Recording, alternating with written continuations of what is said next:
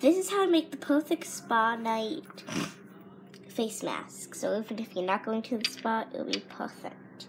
What you need is a bowl, fork, sorry, actually the camera, some coconut oil, just a little bit, and an egg white.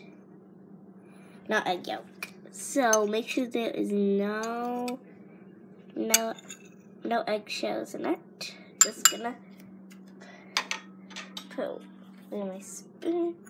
So first I'm gonna pour my egg yolk into a container. Now I'm gonna put a little bit of coconut oil in there. Mix, mix, mix, mix, mix.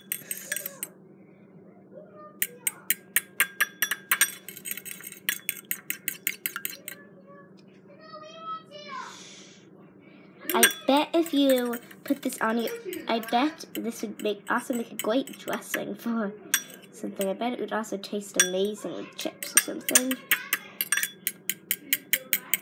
So, just want to get all of that up. I bet this would also taste good if you just fry it on a pan or something.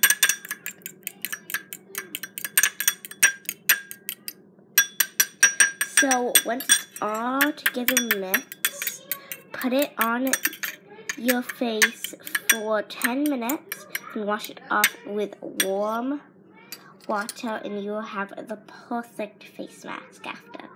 Don't forget to check out my other videos and give this video a thumbs up. Bye!